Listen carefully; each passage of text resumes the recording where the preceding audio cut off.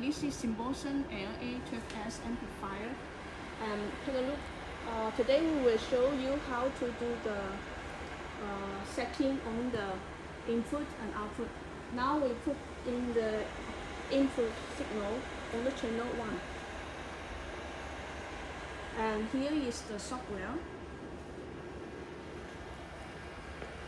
This is the matrix, this button, and we put in the signal in the channel 1, and we will put the signal output, the output on the channel 1, 2, 3, 4.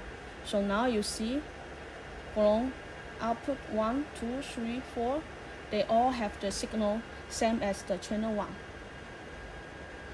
Okay, and for example, if we want to change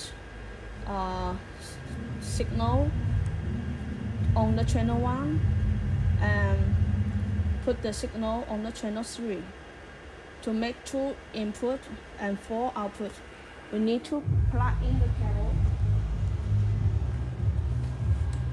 plug one more cable on the channel 3.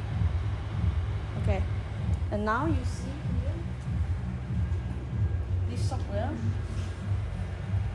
It has the output channel 1 and channel 2, they are same signal, and channel 3 and channel 4, they are same signal too.